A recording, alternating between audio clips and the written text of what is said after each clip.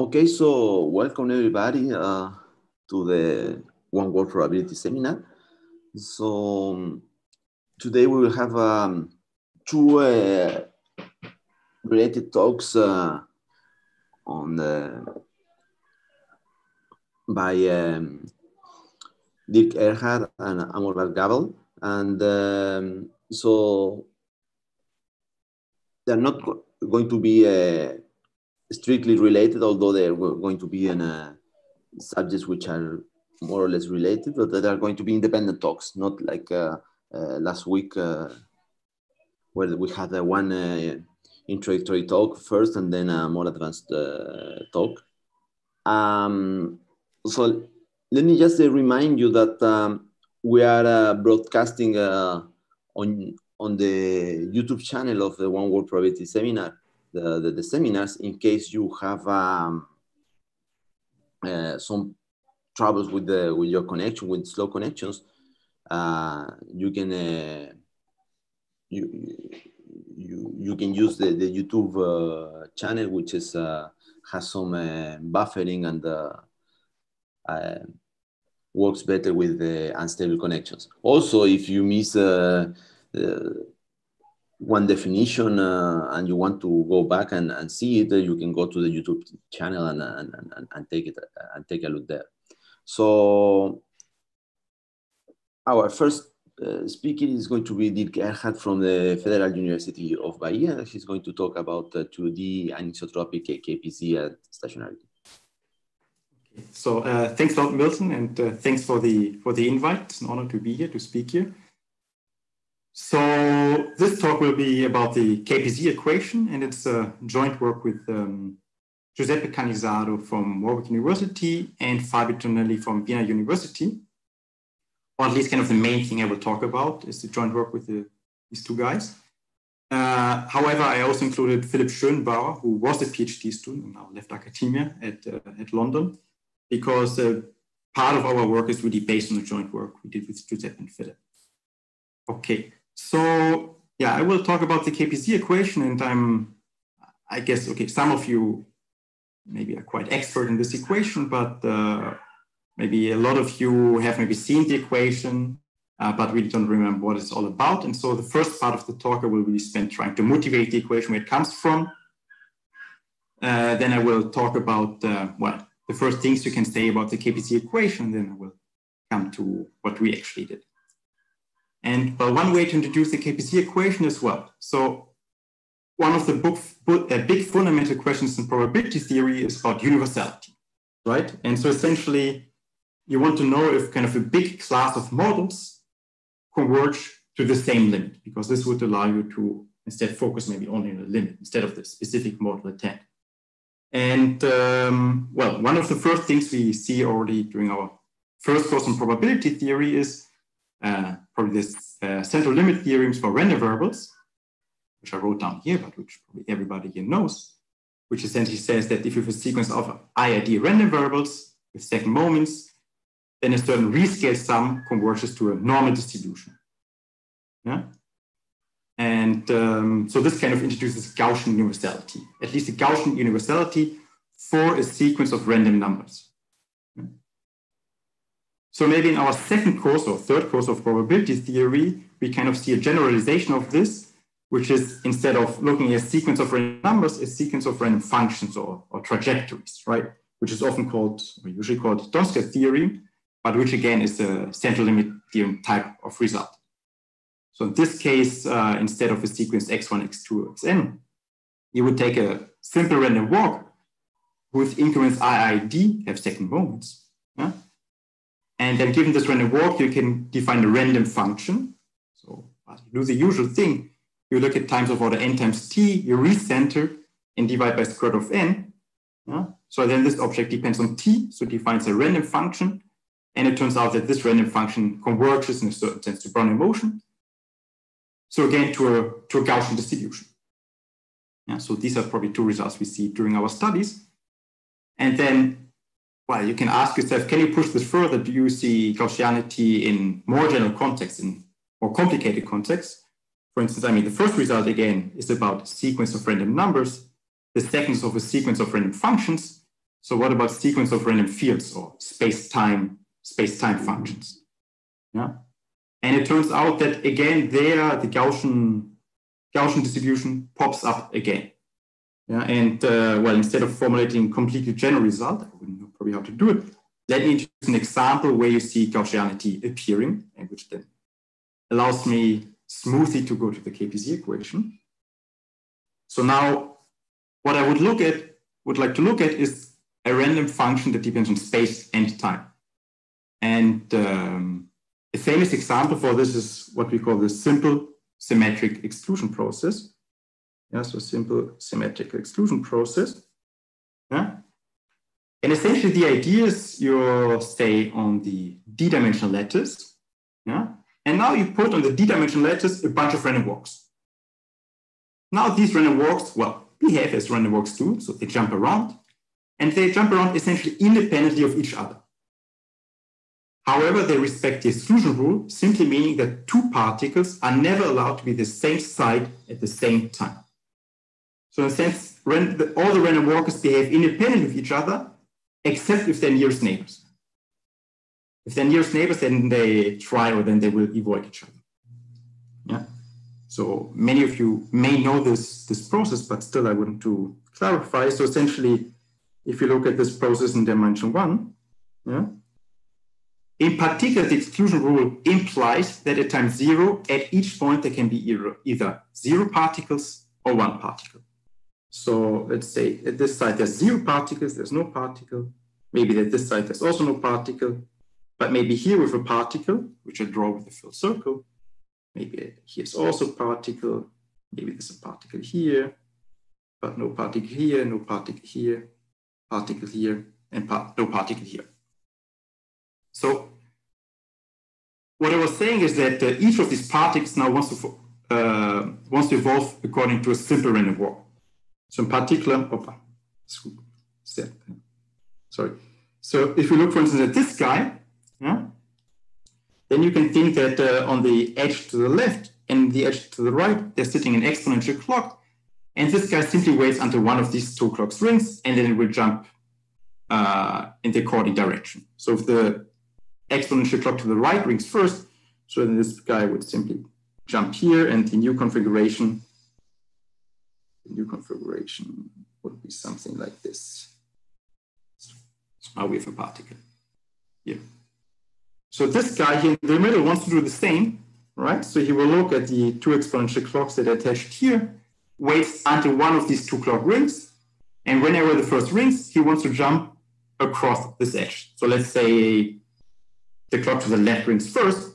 So the attempt would be really to jump over this side or on the side. However, now the exclusion rule simply forbids this jump. Yeah. So this jump is not performed. And that's the simple symmetric exclusion process. Yeah. And so one thing that we know about the simple symmetric exclusion process is that it has an invariant measure ρ, which is a product Bernoulli of a fixed parameter ρ, where, say, to be interesting, ρ is strictly between 0 and 1. Of course, it's ρ 0 or 1, that's also an invariant measure, but it's a relatively boring one, because either you have no particles at all, or everything is stuck with particles, so then the exclusion rule would forbid any movement. Okay. So if you think a bit about it, so if you denote by eta the exclusion process, right? So what does this guy do? Essentially, to each point of ZD, it assigns the value 0 or 1. Yeah? So this would be an example maybe of a random space-time function. And then again, you can ask yourself, oh, I mean, I know Donsko's theorem. So do I have something similar to Donsko or some kind of a central limit theorem type of result? And the answer is yes. Yeah. So one way of formulating would be maybe like this. I don't know. So here I denote by eta the exclusion process with a symmetric transition kernel with sufficiently moments. Then what I do, I take a smooth, compactly supported function f, and I define a function of y as follows. So let's see. So here we have the function f, right? Considered as a space point x divided by n. Now I'm assuming that f is compactly supported. So let's assume this support is size 1. So this means f of x divided by n is 0 if x divided by n is larger than 1, right? So essentially, this condition f imposes that the number of terms in the sum is of the order n to the d. So then I have this factor 1 over n to the d half, so I really divide by the square root of the number of points I have here. So that's really the typical central limit theorem scale. Yeah? And last but not least, what I do, I weight this function f with the exclusion process, where time is accelerated by n squared, and we have this recentering that I always have in the central limit theory. Yeah. So what we can see here is really some kind of diffusive scaling, right? Time and space are scaled diffusively. And the result is that this yn converges in a certain topology, which doesn't matter, to a Gaussian process again, which is called Ornstein-Uhlenbeck process, but which doesn't really matter for the sake of the talk. So again, kind of now we are kind of at the most complicated level where we see, again, in the limit, a Gaussian process. And this kind of shows, of course, that the Gaussian universality class is big. So now you can ask yourself, does there exist another universality class? Yeah. And how stable is this Gaussian universality class? In the sense that if I would perturb this process just a tiny little bit, I mean, if the Gaussian universality class would be stable, which is a reasonable assumption, then a small perturbation of this model doesn't change really the limit. Yeah, maybe it changes some small details, but not really the Gaussianity. And where can you perturb here? Well, so what we were assuming is that we have here a symmetric transition kernel. So, I mean, naively, what should happen if instead of something symmetric, we have something that is not quite symmetric, but almost symmetric, then the limit should be really the same, right? So what you now can look at is really as an exclusion process that is a teeny tiny asymmetry that vanishes within the limit, and the limit should literally be the same, right? I mean, this would be kind of a reasonable thing, at least. However, what turns out is if the asymmetry of this order, 1 over square root of n, actually, then this is not true. So even though the asymmetry really vanishes in the limit, so, I mean, the model should be related to the symmetric exclusion process, the limit is really fundamentally different. It's not Gaussian anymore. Yeah? And a similar phenomena can be observed also in other models. So the exclusion process is not the unique model here. So I cite some here, but they're really not important. So the only thing is really that there's a class of models where the limit is not Gaussian anymore. Yeah? And so what I mean here with asymmetry of order 1 over square root of n, well, if we go back to this picture of the exclusion process, right, let's say we have a particle here, no particle here, maybe a particle here. So then I was saying, well, this guy, I mean, he behaves like a simple random walk. So in particular there, let's say in the nearest neighbor case, 2 exponential clocks attached to these both edges. And one thing I was not mentioning, but I was implicitly assuming that they have the same rate. Let's say rate 1. And this guy also rate 1. Well, the way I can put an asymmetry here is if I increase this rate by a tiny little bit. So that's what I mean with asymmetry. Yeah? Okay. And kind of the thing is that it's not only that I'm not Gaussian anymore, but I kind of end up with some kind of a nonlinear model. And this nonlinear model is called KPZ equation. So this asymmetry induces some kind of nonlinearity. Yeah? And so that's maybe a justification why it is interesting to look at this KPZ equation, because it can appear under perturbations of otherwise Gaussian models. Okay. So let's look at the KPZ equation. So I will slowly explain it because not everybody is aware about this equation. So it's this equation. So what do we have here? So the unknown is a function h, yeah, that depends on space and time, t and x. Yeah. And what this equation says is that the time derivative of this function is a sum of 3 terms. So what are these terms? I mean, here we have, on the one hand, a Laplacian term. We have a noise term. And here we have some kind of a nonlinearity, right? I mean, because the gradient is there twice in this inner product, so it's essentially something like gradient squared. So it's a nonlinearity. Okay, so let's think about all of these three terms separately. So let's start with the Laplacian. So what is the effect of the Laplacian? If you know a bit about PDEs, then you're well aware of it. So the effect of Laplacian is the following. Let's say our solution looks kind of rough at a certain time. It looks something like this. And now you kind of add the Laplacian to the equation. Then the Laplacian has a tendency to make the solution more smooth. So the Laplacian has a smoothing effect. So it would, I don't know, maybe the solution would look something like this. It's maybe exaggerated, yeah? But it has more or less this effect. If you know a little bit about PDEs, then, well, you're aware of it. If not, well, then maybe think about the transition probability of Brownian motion. Yeah, it's 1 over, I don't know, 1 over square root of 2 pi t exponential of minus x squared divided by 2t. If t is positive, I mean, that's a perfectly smooth function, right? I mean, it's in space it's a C infinity function, and in time it's also nicely differentiable as long as t is not 0. Yeah? And now if you think about it, I mean, what kind of equation does the transition probability of Brownian motion satisfy? It really satisfies this equation, right? Where it started, I mean, if you look at this at time 0, well, essentially at x equal to 0, the limit, or the value is essentially infinity, and otherwise it's 0, yeah? So the transition property of Brownian motion essentially satisfies this equation. And what you can see here, so we have this Dirac delta here, which is not smooth at all. However, we have a Laplacian here, and it turns out that for positive times, the solution is perfectly smooth. That's a way of seeing the smoothing effect of the Laplacian from a probabilistic point of view. Okay, so that's the Laplacian. So then we have the noise term here, the Xi, and the Xi here is a space-time white noise. So what's a space-time white noise? It's a Gaussian field, it's a Gaussian object, it's centered, and it has kind of trivial correlations in space-time. So with this, I mean that the usual way of formulating is like this. The expectation of psi of tx, psi of sy is delta of ts, delta of x, y. Yeah?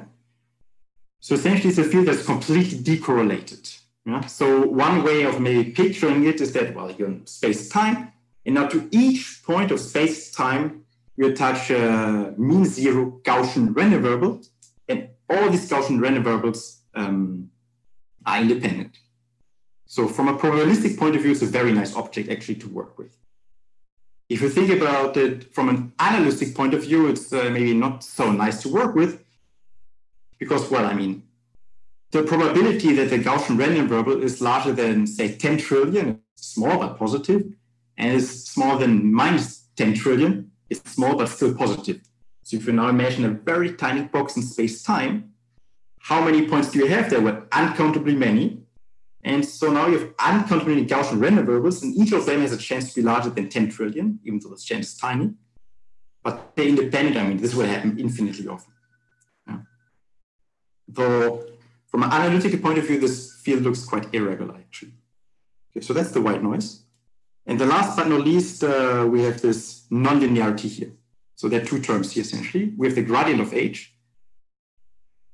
So remember that the gradient of h at a given point x shows in the direction of the strongest increase of the function. So in other words, the gradient is a function of the slope, right? So this nonlinearity here really is a function, it's a nonlinear function of the slope. And this q, what is this q here? The q is a d by d matrix. So in dimension 1, q would be a number, so it can be absorbed into the lambda. But in dimension 2 and higher, it's a proper matrix. It kind of modulates this slope dependence. That's what it does. Okay. Okay, so that's the KPZ equation. Again, so this nu would be the smoothing mechanism, right? So larger than nu here, the stronger the effect of the Laplacian, the stronger the smoothing mechanism. Q, as I said, modulates the slope dependence. D is the strength of the noise, right? I mean, if the D is very large, then the noise becomes very important, and the lambda is the strength of the nonlinearity. Okay. So for what I'm doing now, I don't want to play with nu and D, so I will simply fix them where nu will be equal to 1/2 and D equal to 1. And kind of the only variable that we really want to have here is the lambda, besides the Q, of course. Yeah. So from now on, I will assume that nu is equal to 1/2 and D is equal to 1. So these are parameters we don't want to play with. Okay. So that's the KPZ equation. And naturally, the first thing you want to do when you have an equation, you want to solve the equation, right? You want to solve the equation and maybe study first properties of its solution. But as I was mentioning already, essentially there's a problematic term here. So in this sense, the problem is here that this C is not very smooth. Yeah, it's not very smooth. So if there would be a solution, the solution H would not be very smooth. And it turns out that this term here is not really well defined. Yeah. So one way of picturing it is that, well, here I stole a simulation of white noise in 1D. Yeah, so you can really see how irregular it is. And next to huge points can be tiny points or tiny values. Yeah, and well, here you still see the discreteness of it. I mean, this thing is still way too smooth for actual white noise. But what it kind of implies is that, well, when we want to prove existence of solution, we usually use analytical techniques. And this really means that this can impose potentially some problems. And that's actually really the case. So it turns out that the equation is analytically ill-posed in any dimensions. And you can kind of guess this a little bit by looking just at the linear equation. Yeah? If you look at the linear equation, one thing you can do is you can kind of get, or actually you can calculate the regularity of the solution. Yeah? And it turns out that H has this kind of Hölder regularity. So in dimension 1, this would be 1/2.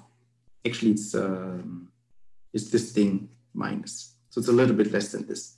So in dimension 1, it would be almost 1/2 Hölder. By dimension 2, it would be already of negative regularity, and the higher the dimension, the worse it is. Yeah? And now, of course, if you have a linear equation, a nonlinear equation, usually you can't expect that the nonlinear equation is more smooth than the linear one. And then it turns out that it's not clear actually how to define this. So that's the result of analysis. So recall that if D is equal to 1, the regularity is essentially 1/2. So the gradient would have regularity minus 1/2. And then there's a result from analysis which tells you that you can't square two objects in general that have a negative regularity. Yeah? So that's kind of the bad news, that formally this equation is not completely well posed. Yeah. So one way of around is, of course, you look at regularization, and then you remove the regularization, then you study the limiting object. Okay. Okay. So let's continue. So let's forget about this issue that is not well posed. At the end of the day, we need to look at the regularized version of it and remove the regularization. So what kind of properties could you study about this equation? Well, there are several things you could study. One thing that we were interested in is in large space, large time scales. Yeah? And what we would like to know is if the nonlinearity is relevant or not. Yeah? So you remember when I introduced the KPZ equation, I was saying that it also comes from kind of the weakly asymmetric solution process where the asymmetry is of order 1/squared of n. And this induces a nonlinearity. But now I told you that nonlinearity is actually not well defined. So one thing that could happen is that formally the equation is well as it stands, the nonlinear equation, but in truth, the nonlinearity is not really there. And so what we really would like to know is if the nonlinearity really is there or not. Does it change qualitative behavior of the model or not? Yeah. And what's the first step? How can you go about it? Well, the first thing you can do is you look at the linear equation, right? You first study the linear equation. You study maybe some observables, and then you compare them to the nonlinear equation. And the step 0, essentially what you can do is you can ask yourself, oh, does there exist a space time scaling under which the linear equation is invariant? Yeah. If so, what happens to the nonlinear equation under this space-time scaling? And maybe I can deduce some properties from that. And that's what you really can do is, so it turns out if you look at this scaling, so you divide time by epsilon square, space by epsilon, so it's diffusive scaling, and you multiply this function by epsilon to the 1 minus d over 2, then it turns out that the linear equation is really scale invariant. So this h epsilon in law at least satisfies again the linear equation. Yeah? And so just a remark, I mean, this is really large space time scales, right? If epsilon goes to 0, t over epsilon squared goes to infinity, and x over epsilon also goes to infinity. So we really look at large space time scales. Okay. And now you can plug this into the nonlinear equation, ask yourself, well, how does the scaling behave with respect to the nonlinear equation? And it turns out it's like this. So it's the calculation you can do. So what we see here is in front of the Laplacian, there's nothing. In front of the noise, there's also nothing. And this is not surprising because the linear equation is invariant under that scaling. However, in front of the nonlinearity, there's something. Yeah, and so this something now we can try to analyze. So we can now try to work out the exponent. So it's d over 2, d minus 2 over 2. So for d equal to 1, this would be minus 1/2, right? For d equal to 1. For d equal to 2, it would be 0. And for d at least 3 or larger, it is something positive. Yeah. So essentially you have 3 different behaviors, right? So if dimension would be 1, this prefactor here formally converges, this prefactor converges to infinity. If d would be at least 3, this prefactor really goes to 0. And if d is equal to 2, well, then nothing really happens. And this scaling, the nonlinear equation is also scale invariant. Yeah. And this essentially suggests the following, that the nonlinearity is relevant in dimension 1, right? Because this epsilon factor here diverges. At large space-time scales, the nonlinearity becomes more and more important. It's irrelevant for higher dimensions, d at least 3. And well, we don't really know in dimension 2. Okay. And well, now you can try to prove this. And essentially, it has been established in some cases in dimension 1 and d at least 3. So dimension 1, well, I mean, first of all, there has been quite some work in the recent years about it. And it was shown that actually you can define the equation on small space-time scales, doing some kind of renormalization. But if you look at large space-time scales, then it turns out that another object appears, the so-called KPZ fixed point. And it also turns out that actually this diffusive scaling is not the right scaling. You need to use scaling that's called 1, 2, 3 scaling. And under this scaling, this H epsilon actually converges. It's a very recent result. And to something, yeah. And this shows really that in d equal to 1, the nonlinearity is indeed relevant. Yeah, so the limit is not Gaussian. If d is at least 3, and if the matrix Q is some tiny beta times the identity matrix, yeah, then it turns out that the nonlinearity is also not relevant. So that's something we know. So there have been a series of work for this specific Q for small beta that show that the nonlinearity is not relevant. For more general Q, well, we don't really know. So mathematically, it's quite challenging. And kind of this leaves open this marginal dimension d equal to 2, and that's what I would like to talk about now. Yeah. So there's a semi-famous conjecture, maybe, Rowe's conjecture at the beginning of the 90s. And he conjectured that in the two-dimensional case, there are 2 regimes. One that he calls the isotropic regime, isotropic KPZ, and another one that he calls the anisotropic regime, anisotropic KPZ.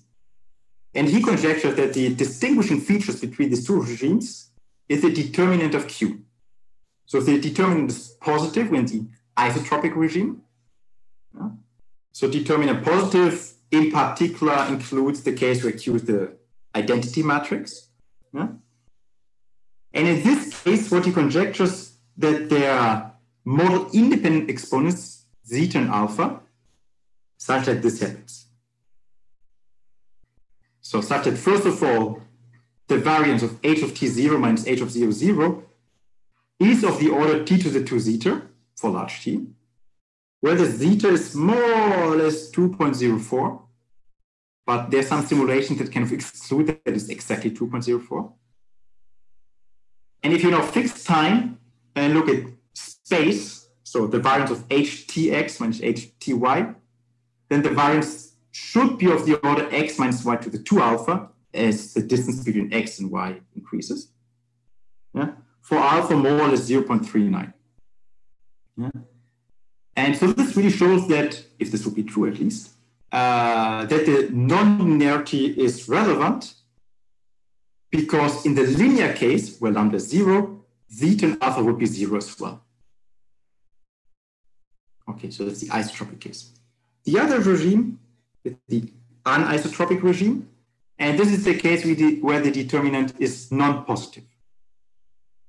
So in particular, this regime also includes the case for Q is 0, yeah, which would be the linear equation. And what he conjectures is that zeta and alpha are 0, in the sense that the variance in time and in space, they both grow logarithmically. Yeah, and this again is, you can check this, the same behavior as for the linear equation. Yeah.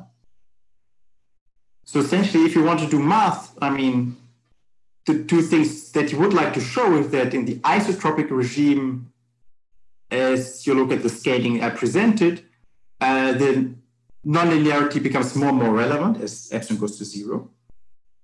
Whereas in the anisotropic regime, kind of the effect of the nonlinearity vanishes in the limit. So that's kind of the thing that are suggested by this conjecture. So let's look first at the isotropic regime. And there it kind of was partially proven, at least the relevance of the nonlinearity. So in the isotropic regime, so again, now I want to focus on the case where Q is the identity matrix. So in this case, the nonlinearity is the gradient of h squared. Yeah. And again, we had this kind of issue that the equation is not well defined. So instead, so instead of this noise C, actually what you look at is certain C convolved with epsilon. So what is this? C convolved with phi epsilon really is a smooth approximation of the noise. Yeah, so phi is some kind of a non-negative function that integrates to 1 with compact support, smooth. Phi epsilon is a rescaled version of it, and it turns out that psi convolved with phi epsilon converges to psi. Yeah, so it's a smooth approximation. And so they looked at this equation, and it, however, turns out that studying this equation still is a bit hard. So instead of a lambda, actually they looked at a lambda that also goes to 0 at a certain rate. So if you look at the lambda of this form, so you divide by square root of log of epsilon to the minus 1.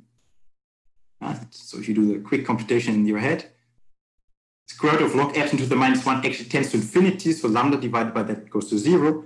So what we really have here, kind of, we try to bring the strength of the nonlinearity to 0. Yeah? And so what we know is that if lambda is smaller than a certain value lambda hat, which is square root of 2 pi, then this kind of recentered field converges to a limit, and this limit satisfies a certain linear equation. So the observation now here is that actually you can show that this H epsilon is Gaussian. Yeah, so now we can ask yourself, well, I mean, this would kind of go into this direction that the nonlinearity actually is not relevant because the limit is Gaussian again. However, what turns out is that this constant in front of the noise, which depends on lambda, tends to infinity as lambda tends to lambda hat. So in other words, if I formally would plug in here square root of 2 pi, then I would get an equation where this last term would be infinity. So it would be really fundamentally different from the linear equation. So actually, we don't know what it is. Yeah. And it kind of shows that even when the nonlinearity goes to 0 at this rate, divided by square root of log of epsilon to minus 1, the nonlinearity still is important, at least if the lambda is kind of large enough. Yeah. Okay. And kind of the main tool they used, and that's why they use Q, that's why it comes into the game that Q is the identity matrix, is something that's called Kohl-Hopf transform, which kind of transform this equation to a different one that is easier to treat, or at least you have some handle on it. And the same thing you can also do if dimension 3 or higher. So that's why Q equal to identity matrix can be the standard choice. Okay, so that's the isotropic equation. Let's go to the anisotropic equation. And so remember, Wolf said that in this case, the nonlinearity probably, what is the rate at which df goes to infinity as lambda approaches the critical value?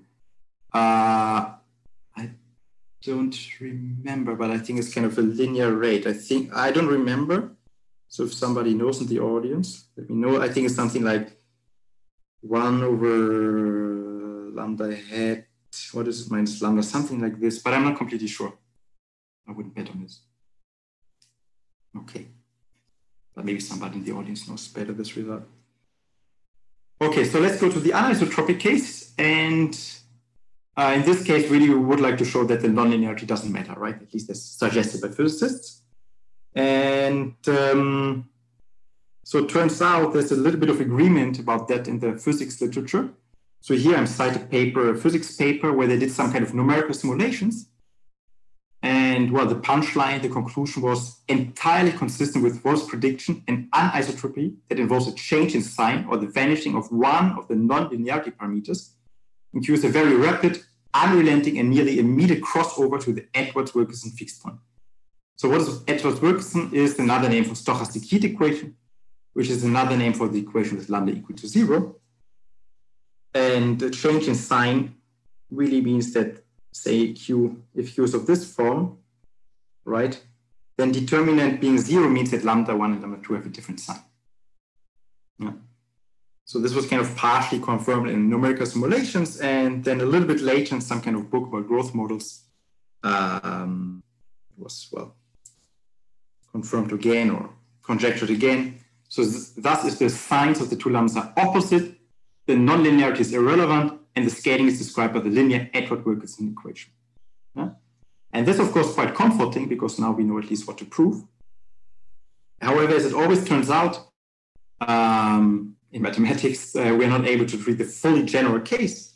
So really the model we look at is a specific Q, which is a diagonal matrix with entries 1 and minus 1. Yeah? So this would then be the equation with this nonlinearity. So you subtract the two nonlinearities. And the first bad news about this is that there's no Kohl-Hopf transform available. That's the bad news. However, there's a good news, and that's why we chose this matrix actually, is that there's an explicit invariant measure, which is the so-called Gaussian free field. So the Gaussian whose correlations are given by the green function of Brownian motion. Yeah. Yeah, this may be. Yeah, thanks, Fabio. Thanks. So, I mean, it's not important what is exactly Gaussian free field, but the thing is, which is important is that it's really explicit. So we can really work with this. Yeah. And so again, I mean, so this equation again is ill-posed. So instead of really directly looking at this equation, you kind of need to smoothen out something. And there's essentially two choices you can do. You can either rigorize the noise, right? So then the nonlinearity becomes well defined, or you rigorize the nonlinearity directly. Yeah. And that's kind of the path we chose, because this doesn't affect then the invariant measure. Yeah. So the equation we look at is this, so I will go slowly over it. So again, I mean, the Laplacian is still there, the noise is still there, but the nonlinearity has changed. So something like this. So what do we do here? So here we introduce a certain operator pi1. So what is pi1? So it's cut off from Fourier space. So it simply means that if you have a certain function w living on the torus of size L, well, then you can look at its Fourier transform. And what the pi1 does, so if you apply it to the w and you compute the Fourier transform of k, well, it essentially cuts off all Fourier modes that are larger than 1. So it will be w hat of k as long as k would be smaller than 1. Yeah. And well, so just as a reminder, I mean, this looks quite brutal, but so we are here really on the torus of size L. So these k's are really essentially of this form, k divided by L. So the number of Fourier components we keep is of the order L squared, and L will be sent to infinity among other parameters. Okay, so what do we do here? So first, here we cut off all large Fourier components. Of this, we can compute the derivative, so it's a smooth object. Then we square it. Then it turns out that of the square, there's some Fourier components that are again larger than 1. This happens when you square the thing. And so then we cut off again. Yeah. So in particular here, in this object, you only see Fourier components less or equal than 1. And finally, H is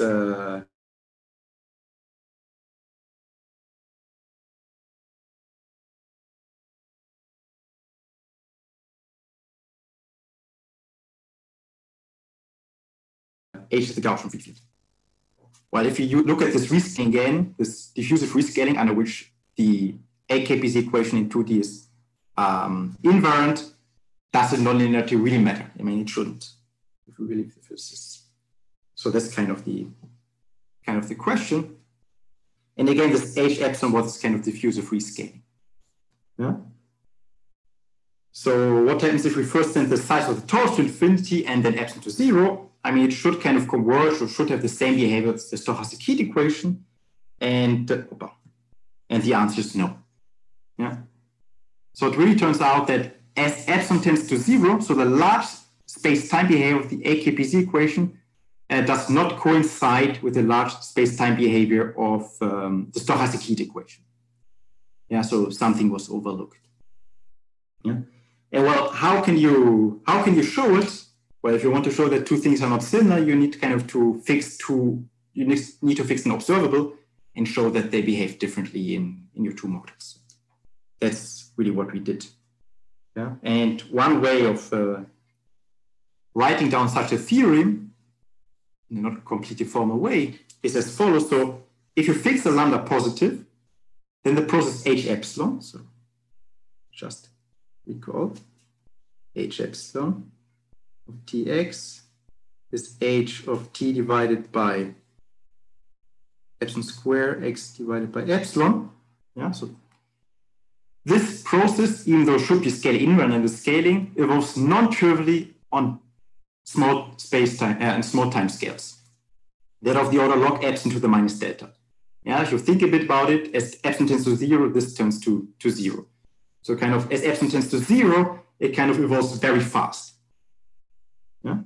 For some delta between 0 and 1. And this delta actually is uniformly bounded from below for lambda small. So as lambda goes to 0, this delta would not go to 0. And the second thing is, when the linear equation, you would kind of expect, well, you have diffusive behavior, the correlation length of order square root of t.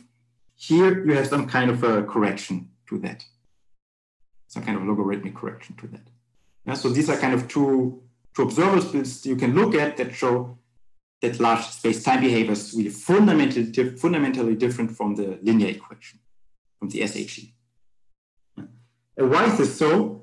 Well, essentially the thing is that the law of the SHE does not depend on epsilon. Yeah. So as you scale epsilon, the way, I mean, on which time scales the SHE lives does not change with epsilon. Whereas for the AKPZ equation, it really depends on the choice of epsilon. Okay.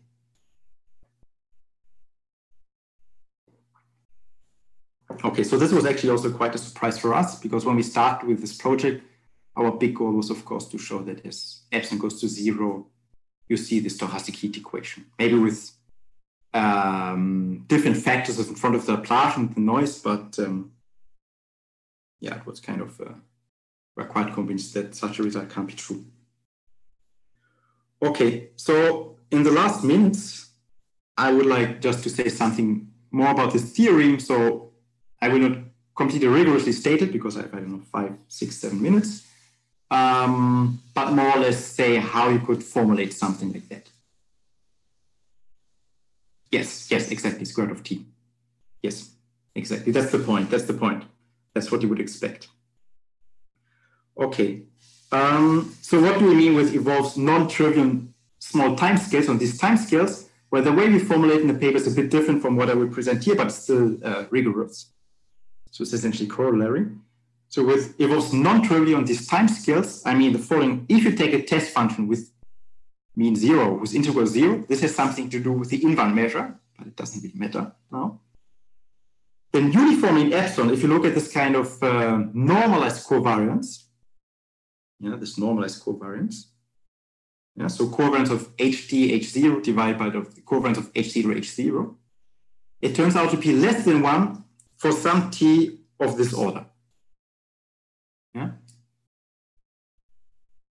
And why is this now different from the linear equation? Well, I mean, in the linear equation, if you choose a tiny t positive, then this normalized covariance may also be less than 1. That's definitely true. But the A we get really would depend on epsilon, as epsilon tends to 0 would tend to 1. And that's simply not true here. So the A really stays bounded away from 1 as epsilon tends to 0. Yeah. So it's kind of one way you can see that these two models are really different. Again, we didn't formulate like this as a main result in the paper, but this kind of a corollary out of it. Okay.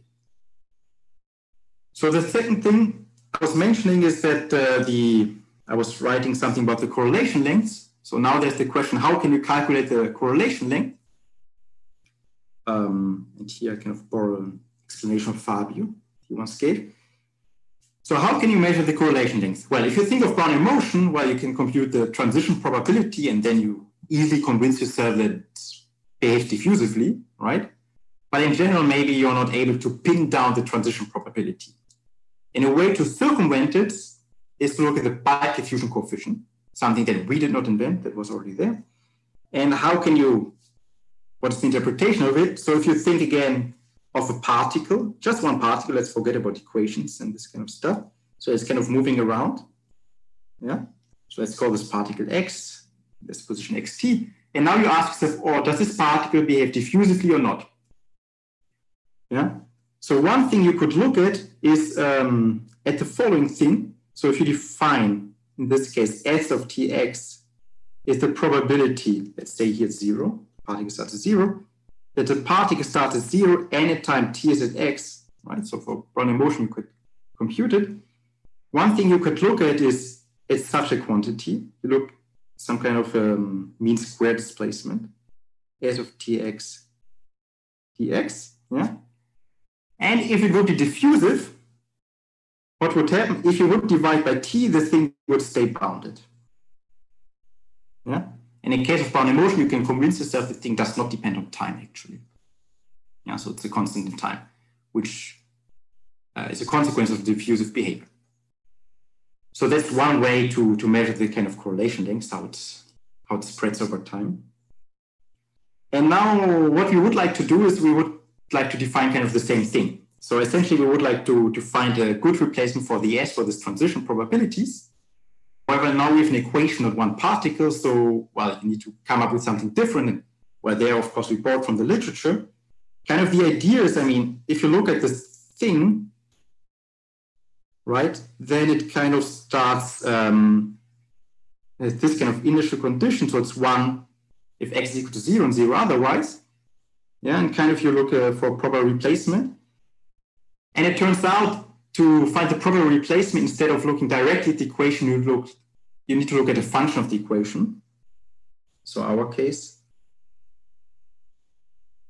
So if you look at u, which is half Laplacian of h, so half Laplacian sounds quite brutal, but if you're used to calculating Fourier space, so in Fourier space, this really would mean that you multiply the kth mode by k.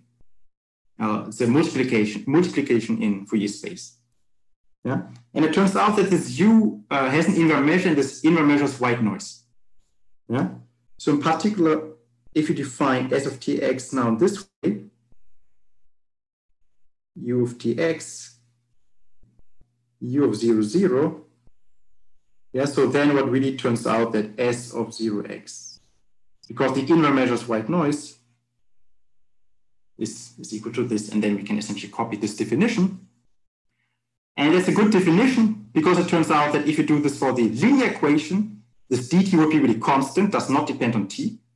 Yeah? because kind of we divide by t. And which is an indicator of diffusive behavior. However, our case, it turns out actually that it explodes as time grows. Yeah. So in a certain sense, what we really show is kind of these two bounds. That is, as L tends to infinity, the size of the torus tends to infinity, the diffusion coefficients between log t to the delta and log t to the 1 minus delta, which is again fundamentally different from the SHE. And I think here I would like to stop.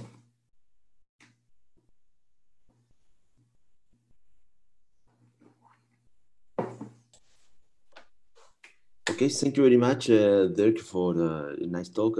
So now everybody can unmute themselves to give a round of applause for Dirk.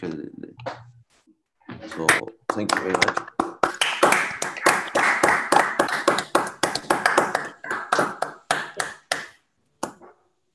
So now let's go to the questions. So if you have some questions, you can unmute yourself and ask them, or you can ask them on the chat if you want to. I have a naive question, if I may. Yes. Sure. Hi, Christophe.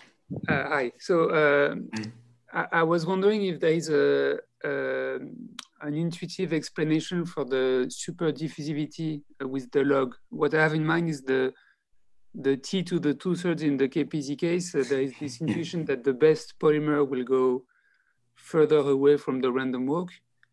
But here, is there a way to visualize that the correlation length needs to go further away? I don't know. So I mean, we have a heuristic saying that delta is probably 1/2.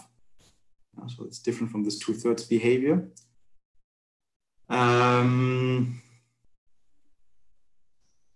But I don't have a precise easy heuristic explanation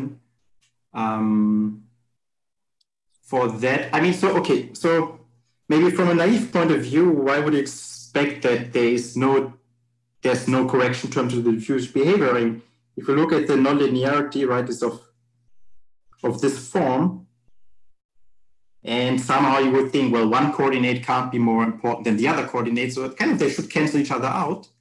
Yeah. So this should be essentially something that's very close to 0, but it turns out that next to the 0, which it really should be, there's some kind of a fluctuation maybe of order log t. But I don't have an easy explanation. I'm not sure if Giuseppe or Fabio. So you don't have a model of stochastic particles that would have this behavior and would be naturally related to the... No, there are, yeah, I mean, there of course, quite some, well, there's some particle systems that should be related to the AKPZ equation. So they're so-called interlaced particle systems. I mean, for them, this kind of behavior was not shown yet, but it of course suggests that now we can kind of try to show the same behavior for these kind of discrete systems. Okay, thanks. It was a great talk. Thank you. So, Dirk, so you showed that what you get is not the additive stochastic heat equation, or at least in terms of certain observables. Do you get a sense as to what the limit is, or how you need to modify? Yeah, so I mean, we thought about it, of course. We don't really know. I mean,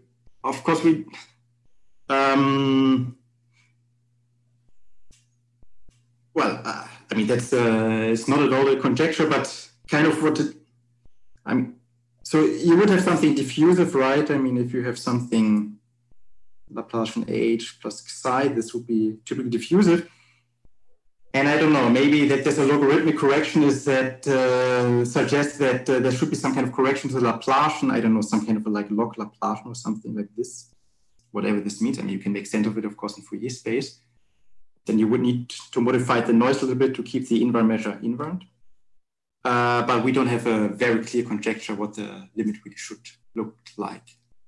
I mean, yeah, I mean, the next models you would maybe look at is some kind of where you have a fractional Laplacian, but they have, of course, a different rescaling. And if you believe in this, that then the model should be between the model with the Laplacian to the power 1 and Laplacian to some power smaller than 1, then there should be some kind of logarithmic correction to the Laplacian. But that's, I wouldn't be so bold and say that this is what I would conjecture. All right, thanks. Just one other question. Have you tried, simulating any of these sort of things? Actually numerically figuring out what this delta is, or trying to assess behavior? No, we didn't do any simulations. I mean, what we did, we picked up an old paper by Herbert Spohn, where he showed a certain heuristic for a certain model, and it turned out that use some kind of mode coupling argument. It turned out that the same argument, heuristically at least, of course, applies to our model, which suggests that delta should be 1/2. And if you look through our proof, the way our proof works, kind of do an iteration of upper and lower bounds. And for that, we need to guess kind of the form of the upper and lower bounds. We can kind of see this delta equal to 1/2 lurking around. But I think with our methods, we would not be able to really pin down to delta equal to 1/2.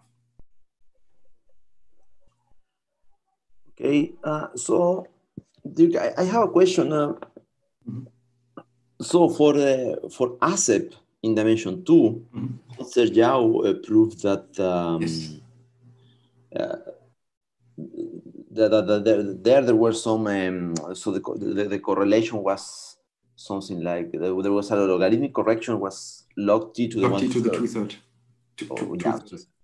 And so could you compare your results with Yao's and explain a little bit why it should be 1/2 and not 1/3 or 2/3 like that? Yeah, so I think to explain why it's 1/2, I would not be able to give this heuristic here. So it's at the end of the paper, but it's true that for the proof, kind of we borrowed some ideas of Yao. So essentially, what Yao did, he tried to solve a certain resolvent equation, but it's not easy to solve the resolvent equation directly. So he kind of approximates this with upper and lower bounds, and does kind of iterations and tries to push the iteration as far as possible to kind of to bring these two upper and lower bounds really close together. And we try to use the same idea. Kind of the difference, what you can see is that if you would look at the first iteration in Yao's paper, there you already see some kind of log t to some power correction, whereas in our case it would be something like log t. So kind of we see similar behavior to what Yao does really for iteration that really tend to infinity, but not for fixed finite iterations. And so if you, but that's really part of the paper. I mean, if you look kind of at the iteration that we kind of guess, if you could push it all the way to infinity, then the upper and lower bound would really match and would necessarily imply that the delta is equal to 1/2.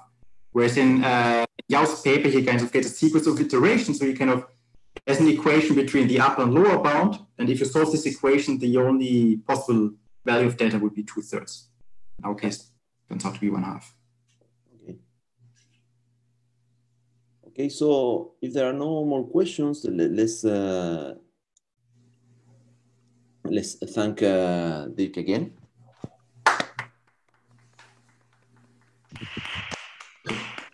Thanks a lot. So me as a co-host. Yes.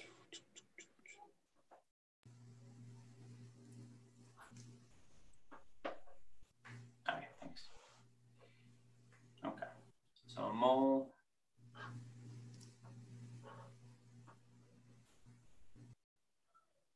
Okay. Do you want to share your screen, Amol? Yeah, I'll go ahead and do that. Wait a second. Yeah, hopefully it's working. Yeah. All right, we'll wait a minute. Just let people settle. Sounds good.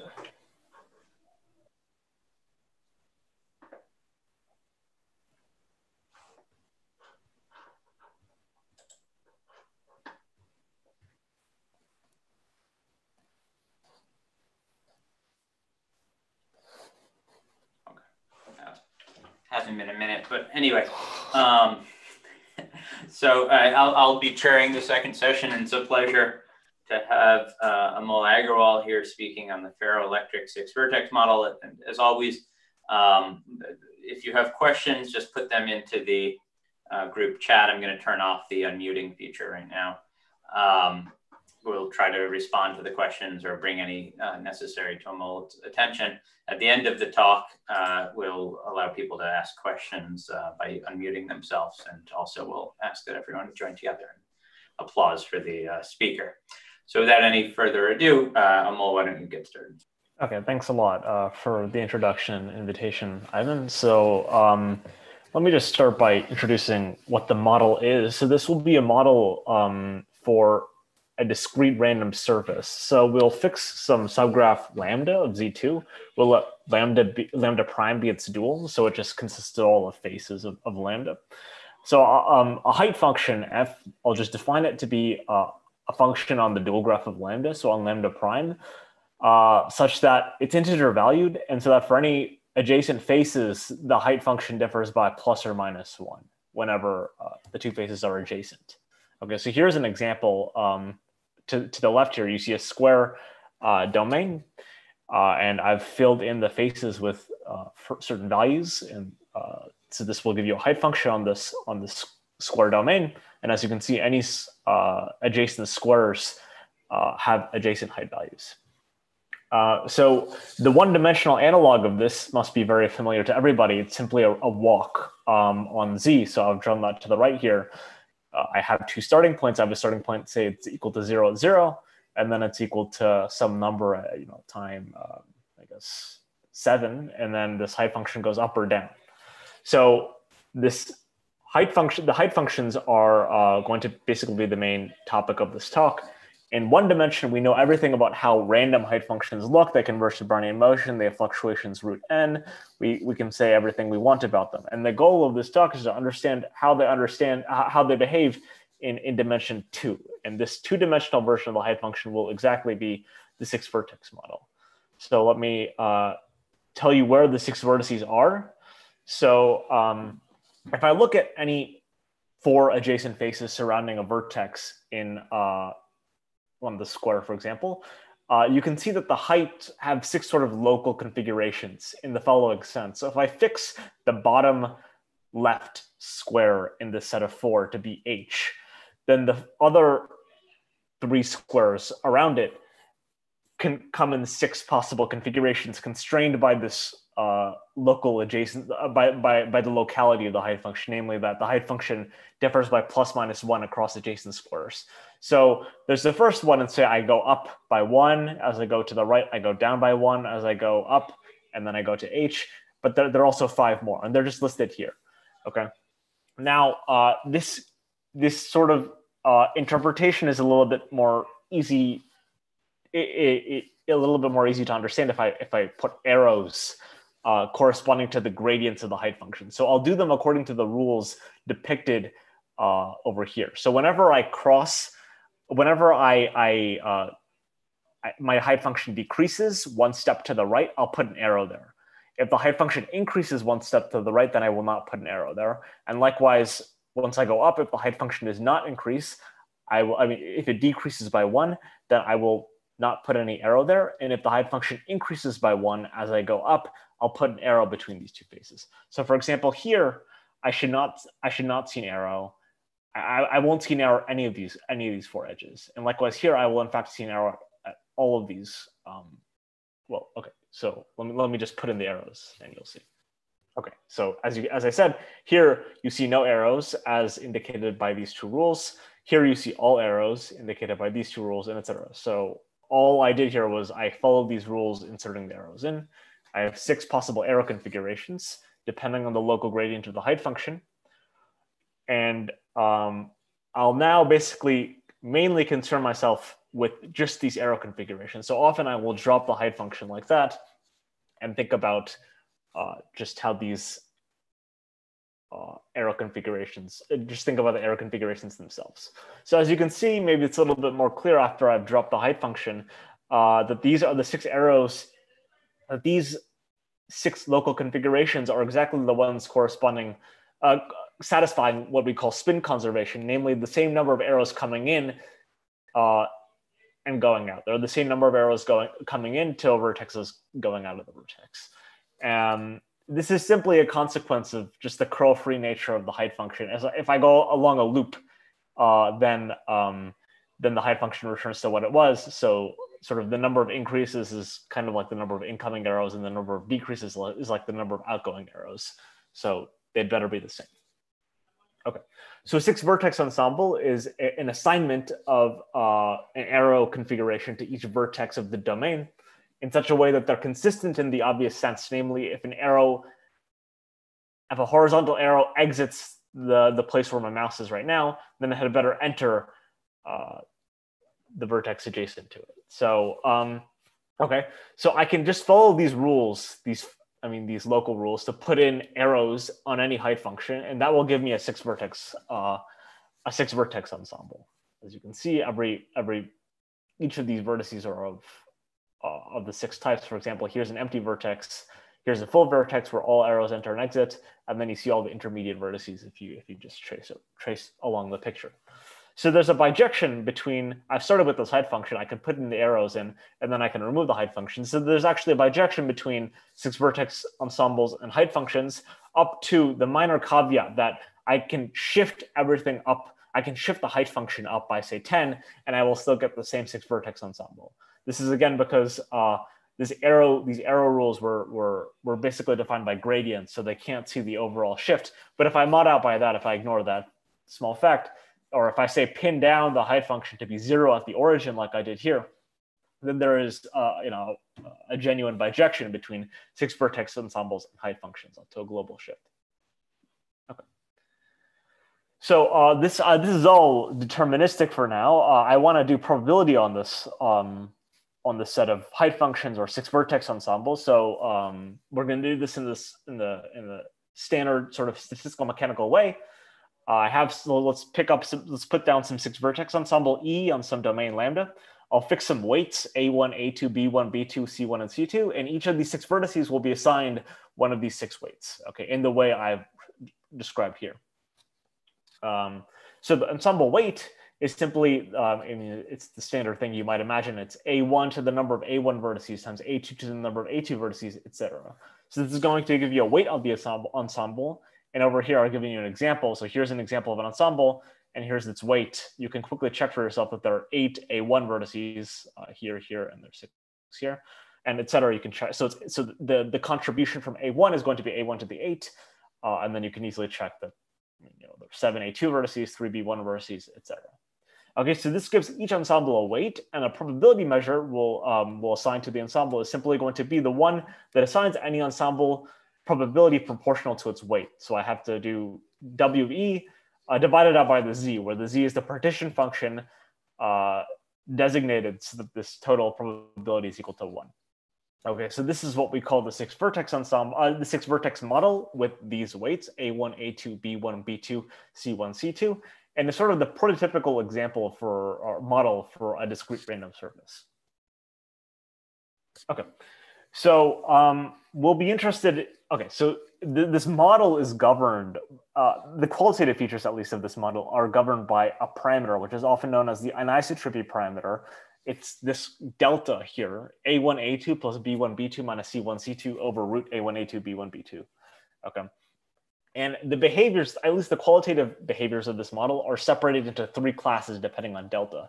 So there's the first one where delta is between -1 and 1, and there's the second one where delta is less than -1, and there's the third one where delta is bigger than -1, and they're called critical, anti-ferroelectric, or ferroelectric, respectively. So, so throughout this talk, as I've written here, my main interest will be in the ferroelectric model where delta is bigger than 1. But I'll just very quickly, I mean, I won't mention this again for the remainder of this talk, but I'll very quickly just super fast try to tell you what happens in the super, or what should happen, what's predicted to happen, and the critical and anti-ferroelectric phases. So in the critical phase, in the critical class or critical state, every phase of the model. So phase, I'll define it a little bit later. It's, I mean, it's a Gibbs measure, translation invariant Gibbs state, pure state. all of these phases should have the height function should converge to the Gaussian free field. So this is kind of what you see like in Lozenge and tiling models, domino tilings or Lozenge tilings. There's been progress to this extent, at least in the order of fluctuations in the maximal entropy phase. I've written two references here. In the anti-ferroelectric regime, you can have localized phase, which in the dimer setting, for those of you who are familiar with it, corresponds to the gaseous phase. And again, a liquid or a GFF phase, depending on the slope of the pure state. I've written down a reference here that proves that result again in the maximal entropy phase. Okay, so again, if you this is mainly to people familiar with these the behavior of dimer models is why I just very quickly described what happens here and here. But again, my main focus throughout this talk will be in the ferroelectric phase, which is when delta is bigger than 1. And in this phase, in this regime, the model will exhibit new behaviors. So these sorts of localized or gaseous phases and liquid GFF phases, these are reasonably familiar in the setting of Ising crystals or dimer models. And they're understanding how they work in the 6-vertex model is a very deep and important question. But in this the reason I want to focus on this talk in the ferroelectric phase is that you will see phenomena that are genuinely different from those that appear in dimers. Okay, so just to quickly set up a normalization convention, this delta bigger than 1 either imposes that root. I mean, just you can look at it here actually. So there should be a 2. So there should be a 2 here. But okay, yeah, sorry. There should be a 2 in the denominator here, but I think there's something. Okay, so in my example, there seemed to be a boundary between ordered and disordered arrows. Is that related to these behaviors? So here, I assume Milton, you're talking about this picture. Yes, exactly. Yeah. Okay. So so as Milton is saying, that there's sort of a transition here. Here you see sort of all empty arrows. Here you see all full arrows, and then there is this sort of disordered regime where you see a transition between the two. Yeah, this is very much related to. This is actually proven to a certain extent, and I mean, this is pretty much proven in the ice model, where you see this phase transition happening. This is very closely related to the Arctic Circle phenomenon that happens in tiling models. So yeah, this is very much a feature that can be explicitly formulated and proven in these models. But I will not. That will not be the main. And that's a very interesting story. But I will not talk about it in this talk.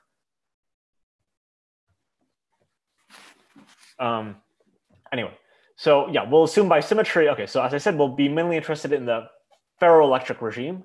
So that phase transition that Milton was referring to happens in the critical regime, and also to some extent, one will see it in the ferroelectric regime as well, in the anti-ferroelectric regime. But we'll be interested here in the ferroelectric regime, where, as I said, we'll see some behaviors that are not visible in other random surface models, such as Ising crystals or dimers.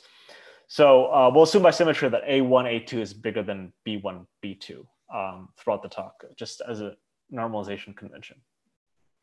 Okay, so I just quickly wrote some slides on the physical, a quick slide here on the physical context. So this model was introduced by Pauling in 1935, who took all weights to equal 1.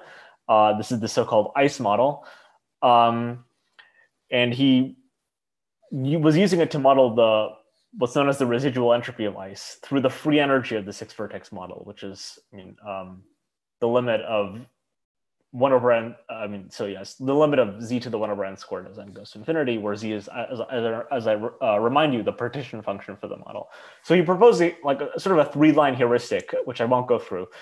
It's very quick, and I'm pretty sure that he knew that this wouldn't really give you the exact answer, but he proposed a quick heuristic as to why you might expect f to be about 3/2. Now, the stunning phenomenon, though, is that numerical experiments, so as I said, this is 1936 and this is 1935, but those are publication dates. Actually, these experiments came prior to Pauling's work, found that the residual entropy is 1.52, so super close to what Pauling had what predicted 1.5, which is perhaps one of the, I mean, the sheer accuracy of this prediction is possibly one of the reasons why people got so excited about the 6-vertex model. So anyway, this is for the case when the weights are equal to 1, where Pauling was trying to model ice. But actually, the other weights have physical value as well. As I mentioned here, a few years later, Slater used the 6-vertex model in the ferroelectric regime to model a KDP crystal. So this is it's commonly used in fiber optics, but okay, but this is not a worthless crystal. It's actually useful in real life, but let me not explain why. Anyway, so it actually took a while for people to pin down the true value of f. It's 1.54-ish, and more precisely 4/3 to 3/2. This was discovered by Lieb in 1967, so also very close to the experimental value. And Sutherland, Young, and Young in 1967, soon after Lieb's work, extended this free energy calculation to arbitrary vertex weights. But I'll be interested in, so this is all for the free energy or for the partition function. My main goal is to understand how the height function actually looks, to understand the geometry of the height function. Okay, so I would like to understand the geometry of this height function on large or even infinite domains. Mainly, I'll be interested in infinite domains in this talk. So now the problem with trying to do this, trying to understand how this model looks on an infinite domain, is that once lambda is infinite, once the size of lambda is infinity, then these weights make no sense, right? The weights are, I mean, the weight of an ensemble is the product of the weights of its vertices. But once I have infinitely many vertices, this weight is most likely either going to be infinite or 0. So it's no good. So what one does instead is consider as Gibbs states, which is a standard notion in this context. So very quickly, what a Gibbs state is I have some 6 vertex. I want to know the probability distribution of some 6 vertex ensemble lambda on some maybe infinite domain, 6 vertex ensemble E on some maybe infinite domain lambda. So what I'm going to do is I'm going to cut out some finite subdomain lambda prime of lambda, which is sort of depicted here in this dashed box. And I'm going to sample this E on the whole of lambda on the whole of lambda. And then I'm just going to cut out what happens in this box, conditioned on everything that happens outside of this box. Okay, so then if I sort of condition on everything that happens outside of this box, what I'm left inside of this box is just a finite 6 vertex ensemble with some boundary conditions dictated by whatever's going on outside of the box.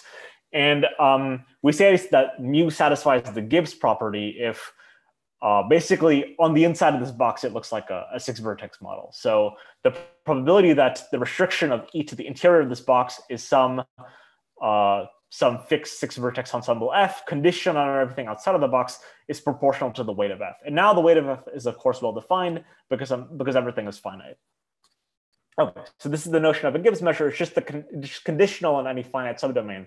I have a 6 vertex ensemble. Okay, so in principle, I would like to understand Gibbs measures now. These are the analogs of the analyzing this. I mean, this is how one will analyze a 6 vertex ensemble on an infinite domain. Now the problem is that there's sort of too many Gibbs measures, and many of them are not particularly physical. So what we'll do is we'll often restrict ourselves to a subfamily of Gibbs measures, which are more physically natural, by imposing 2 conditions. The first is translation invariance. So this is the definition is sort of what one might expect. It's invariant under translation. So if I shift the lattice by 1, then the measure is invariant. The second is extremality, which means that if I can never decompose my measure as a non-trivial sum of 2 measures, so if mu is equal to some non-trivial linear combination of mu1 and mu2, then mu1, mu2, and mu all have to be equal to each other. Okay, so the translation invariance, you can imagine, is sort of physical. I mean, if I imagine these as molecules on a very tiny domain, then if I just shift my microscope by 1 molecule, then I shouldn't see much of a phenomenological difference. The extremality, though, why you would impose that is a little bit more subtle, and I won't go into that.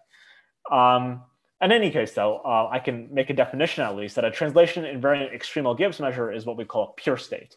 And now our game is to understand what are all possible pure states of the 6 vertex model and how do they behave. Okay, so associated with any pure state is a slope, ST, which is in 0, 1 squared. So what S refers to is the probability of a given edge being occupied, of a given vertical edge being occupied by an arrow. And the T tells you what the probability of a horizontal edge is of being occupied by an arrow. So for example, if ST is 1, 1, then all edges, then I have all sorts, then my model is, then all edges of the model are occupied. And if ST is, say, 1, 0, then only the vertical edges are occupied and none of the horizontal arrows are occupied. But once I have, you know, I mean, of course, those are the boring phases. The interesting ones are the ones that are in the interior of the square. So I should mention that under this notation, the geometric sort of slope of the surface is actually 1 minus 2s, 2t minus 1. So when I say geometric slope, remember I had this height function for the model. So I can sort of, this height function, you know, I can plot it and it will look like a surface. So if my S is, S corresponds to a vertical arrow. So a vertical arrow, whenever I have a vertical arrow, the height function drops by 1. So I have like sort of a minus S corresponding to the presence of a vertical arrow and a plus 1 for every probability 1 minus S corresponding to the absence of a vertical arrow. So the sum of those is 1 minus S, which is 1 minus 2S. So that's sort of the average gradient in the X direction. Likewise, the average gradient in the Y direction is 2t minus 1. So the sort of the slope of the model is 1 minus 2s, 2t minus 1. But I prefer to view these slopes as in 0, 1 squared. I mean, they just differ by the geometric slope by an affine shift. Anyway, so it's a theorem of Sheffield's going back to 2003, almost 20 years by this point, that for what are known as gradient models under simply attractive Gibbs potentials, this is a reasonably wide-ranging class of statistical mechanical models, there's a unique pure state of any slope. So at least the first question is, what are all the possible pure states? For this class of models, this result answers the question that says that for any pure state, there is a unique, for any slope in this box, there is exactly one pure state. Now, the problem is that this does not apply to the model I'm talking about right now, because this ferroelectric 6-vertex model is not simply attractive. And what we'll see is that there's this theorem is actually not quite true for the ferroelectric 6-vertex model. So my next slide will give you a sort of a plot for how these different slopes, for what are the slopes and how they look in this model. Okay, so this is a prediction in the physics literature that goes back to about 25 years ago by Bookman and Shor. So here is the square, 0, 1, and each point you should view as a potential ST that might or might not give you a pure state. So as you can see, there are 4 sort of regimes here. There's the border of the square. There's this white region.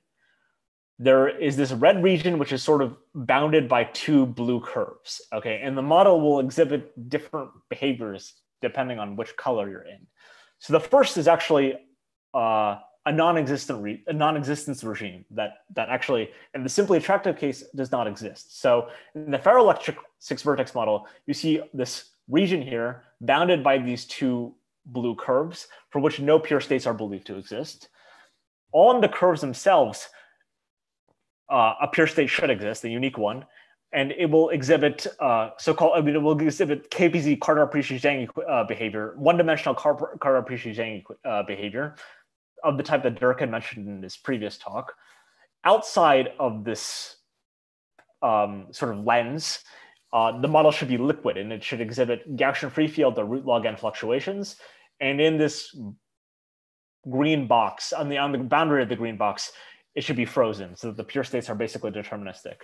So the green box is, the green part is basically trivial. I mean, once you have, the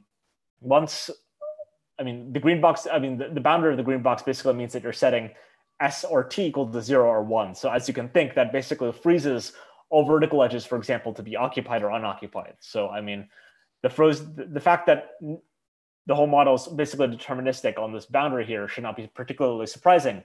But the remainder is non-trivial. And I should mention that, so the liquid regime where the model exhibits Gaussian free field or root log n fluctuations is one that one often sees in the context of dimer models or Ising crystals. But these regions of non-existence, these non-trivial regions of non-existence, as well as these KPZ states, are sort of the new phenomena that appear in this 6-vertex model. So my goal of this talk will essentially be to explain these regions in more detail, and this red and this blue, these new regions in more detail, and to describe theorems that can prove them exactly. Okay, so I mean, in a sense, basically the non-existence in the KPZ states will be the results of this talk.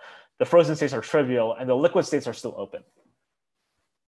Okay, so before I do that, let me just say that these curves are parameterized precisely in the physics literature. There is a precise prediction for them. They're given by hyperbola. I've written down the equation here. I mean, it's not entirely important exactly what it is. So this is the hyperbola that bounds the lens. It's a union of hyperbolas that bounds this lens here. So all I'm trying to say here is that there is an exact prediction for how this lens looks, how this forbidden region looks. Okay, so let me state some theorems now. So the first is that, okay, I'll always assume, I'm fixing my weights A1, A2, B1, B2, C1, and C2. I'm assuming that delta is bigger than 1 so that I'm in the ferroelectric regime. And I'm also assuming by symmetry, I mean, it's not very important, that A1, A2 is bigger than B1, B2. I mean, you can easily flip this if you wanted. Okay, so the first theorem is that if I am inside the hyperbola, so if ST, so H you should view as the lens, this red region is H. So if ST is strictly inside of H, is inside the interior of H, then there is no pure state of slope ST for the ferroelectric 6-vertex model. So that proves the non-existence regime. And if ST is on the boundary of H, so that's these blue curves here, then there is a unique pure state for the 6-vertex model. So that tells you at least that they exist. Now the question is, how do they behave? And I'll state this result more precisely very soon. But the theorem will be that if I'm on the boundary of this lens, then this pure states will exhibit KPZ height fluctuations. So I'll try to describe how those look very soon. But for now, you can, I'll just mention that systems in this KPZ class are typically distinguished. So I should say the one-dimensional KPZ class are typically distinguished by having height fluctuations of order n to the 1/3 instead of the typical n to the 1/2 that you see in diffusive models, such as Brownian motion. Okay, so I will try to now explain what the second theorem looks like in more precision. So just to remind you of the setup, I have my weights, which are ferroelectric. I'm just assuming by symmetry. This A1, A2 bigger than B1, B2 assumption is simply by symmetry. I'll suppose I have I should have some ST on the boundary of H. So in this blue region, the purported KPZ region, and I'll sample some 6-vertex ensemble on Z2 from this pure state mu ST. I'll denote it. So as I had mentioned earlier in the talk, any height function has any 6-vertex ensemble has a height function associated with it. So I'll take this random 6-vertex ensemble. I'll let its height function be H. And as I said, it's a height function up to an overall shift, right? So I'll just pin down the shift by fixing the height function to be 0 at the origin. Okay. So as I said before, once I'm looking at this 6-vertex ensemble at this pure state of slope ST, I know the average slope of the height function. It's 1 minus 2s comma 1 minus 2t. So the expectation of the height function at any point x comma y will be 1 minus 2s times x plus 2t minus 1 times y. Okay, and now the question is, how does it fluctuate around that expectation? So here's the theorem. So there exist explicit constants omega and d, which are dependent on everything in the game. So dependent on all 6 weights and on the s and the t. So that, so here in this parenthesis is h of x omega x and the expectation of x omega x. So omega is fixed here. So you should view this as probing the height function along some line, okay? So that's what I'm doing here. So I'm looking at the height function along this line, y is equal to omega x. We call this the characteristic line. And I'm looking at its height fluctuations along this characteristic line. So the statement is twofold here. First of all, the height fluctuations are of order x to the 1/3, as one sees here. And after I normalize by that, the probability that this fluctuation is bigger than some value z after appropriate rescaling. So d is like some variance you can imagine. It's just some constant that comes out of rescaling. the probability that the height function fluctuates by x to the 1/3 times z is given by this function phi, which we call the Bike-Rains distribution. It's known as the Bike-Rains distribution. So I mean, basically the statement is that as if I probe the height function along a specific characteristic line, the height fluctuations are of order n to the 1/3 and they're Bike-Rains. And off this characteristic line, it will turn out that the height fluctuations are sort of trivial. They're Gaussian and of order n to the 1/2, so Brownian motion style. Okay, so I've just given a sort of schematic here. I've only drawn it in the quadrant, but of course one could extend it to the full plane. I have this orange line, which is this characteristic line, y is equal to omega x, and along the line, the height fluctuations are order x to the 1/3, and they're Bike-Rains. And everywhere off the line, they're order x to the 1/2, and they're Gaussian. So as you can see, this is a very anisotropic behavior for the height fluctuations. I mean, it's not conformally invariant like what one sees in dimers, and in fact, it's not even rotationally invariant in the sense that all the action happens. I mean, the interesting action happens along a single line, and everywhere else you see Gaussianity. I see there's another point in the chat. So a naive question: how fluctuations can be different along a certain line for a translation invariant Gibbs state? Well, I mean, so okay, I should say that. So keep in mind here that I've pinned down the height function to be 0 at the origin. Okay, so what one should really be doing is one should be taking 2 points and analyzing their height difference, and then looking at the fluctuations of that. So the statement for that will be that if the line connecting those 2 points is parallel to this characteristic line, then one sees these different fluctuations, these KPZ fluctuations. So once I've taken, yeah, okay, good, okay, I see that answers the question. Yeah, so the confusion here might be because I've pinned down the height function to be 0 at the origin. Yeah, yeah. Okay, right. So okay, so there's no definitional contradiction here. Okay, so good. So right. So as I said, along directions parallel to this characteristic line, I see height fluctuations of order x to the 1/3 and Gaussian. But along all other directions, I see and Bike-Rains. But along all other directions, I see the exponent 1/2 and Gaussian. So one can also analyze the 2-point function for this model, which is I'll just say that let chi v denote the indicator that a given vertical edge, a vertical arrow exits from some vertex v. So I pick some vertex v. Chi v denotes the indicator function for the existence of a vertical edge exiting from this vertex v. And I'll let SUV denote the covariance of these chi. So it's just like this sort of the spin-spin correlator. So it's expectation of chi u, chi v minus s squared. And s squared is the expectation of chi u times expectation of chi v. So of course this will decorrelate, as you might expect from an extreme or an ergodic measure. But they decorrelate in an interesting way. Once again, if u minus v is parallel to this characteristic line, then the decorrelation decay will be power law. It'll be u minus v to the minus 2/3 with an x. So the exponent here is 2/3. But if u minus v is not parallel to the characteristic line, then then this 2-point function will decay exponentially, as indicated here. So one more point I would like to mention before proceeding is that this 2-point function in dimer models, one often sees, or random matrix models, for example, one often sees repulsion, right? If you have a dimer in one point, then you've reduced the chance that you'll see a dimer right next to it. But here it's the opposite. You actually see attractivity in the sense that this 2-point function is always non-negative. Okay. So I've told you that this convergence is to some mysterious law called the Bike-Rains distribution. I'll just quickly, I won't go through this slide in total detail, but very quickly, what the Bike-Rains distribution is you solve the Hastings-MacLeod solution of the Penn-Levy-2 equation with certain boundary conditions. I'll set V to be some functional of this solution written here. And the Bike-Rains distribution is described to be this object, okay? It's described to be some explicit function in terms of the Hastings-MacLeod solution to the Penn-Levy-2 equation.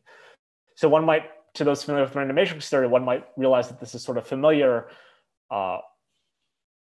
this looks somewhat familiar to the Tracy-Whittem distribution. So what one has to do to get the Tracy-Whittem distribution is remove the prefactor here. So this should just be 1 in the Tracy-Whittem setting. And I think one also has to remove the V, if I remember correctly. So that would give you more or less the Tracy-Whittem law. So this is sort of a more complicated sister of the Tracy-Whittem law. But even though it's more complicated, it's universal in the sense that it's universally believed to describe fluctuations for stochastic models, stationary stochastic models in the KPZ universality class. So ASEP, for example, stationary ASEP will exhibit bike-range fluctuations. Okay, so what I want to do next is sort of describe a little bit more about this pure state.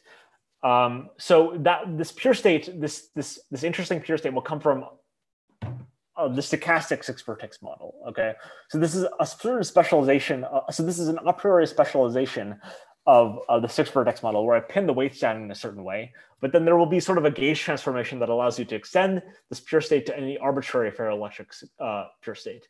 So so the weights for the model are written here. So the empty and the full arrow configurations are both given weight 1, and these sort of the vertical and the horizontal are given weights B1 and B2 respectively, and these corner states are given weights 1 minus B1 and 1 minus B2. And the pattern here is that if I fix the collection of incoming arrows, the sum of the weights of all possible vertices with those incoming arrows is equal to 1.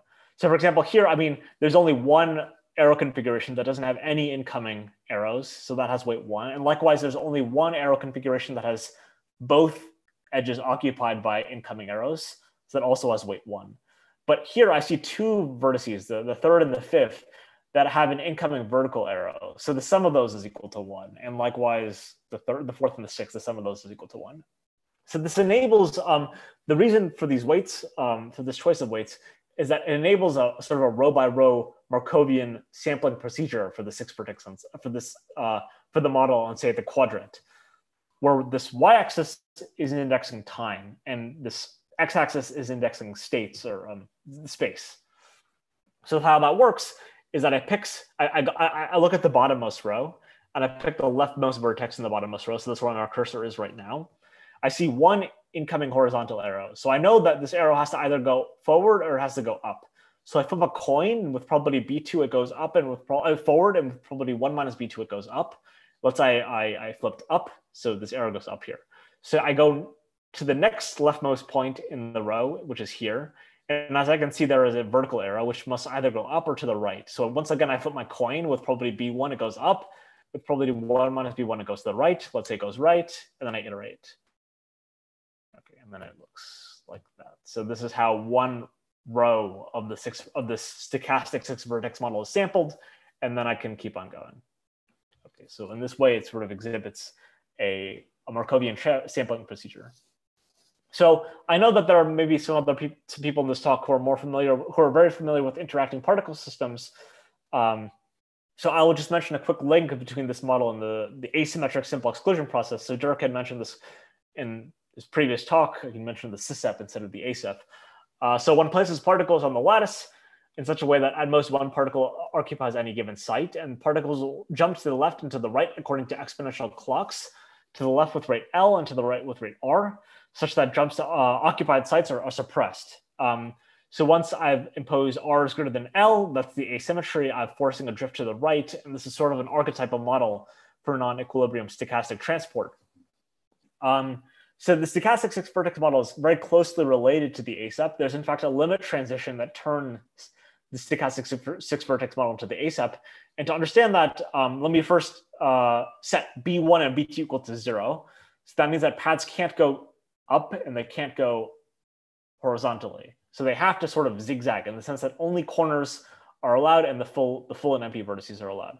So what that means is that any path has to move diagonally or sort of zigzag in the sense that once this path moves vertically up, it can't go vertically up again, or else that would give rise to this forbidden weight. So it has to go right, but then it can't go right again because of this forbidden vertex, and therefore it has to go up. And so it zigzags like that. So all paths have to zigzag. So if I view